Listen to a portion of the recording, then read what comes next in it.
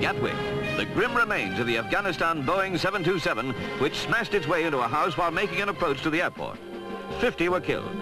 2 of the victims were in the house which was close by the then fog-shrouded air terminal.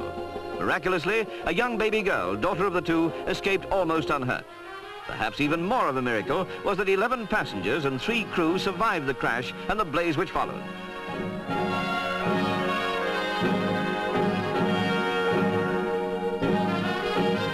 An intensive search eventually paid off when the black box flight recorder, which could supply vital clues to the disaster, was found. PC Simmonds, one of the first to reach the scene, tore away rubble from the wrecked house and uncovered the mangled remains of the cot, which saved 1 young life as 50 others perished. Modern.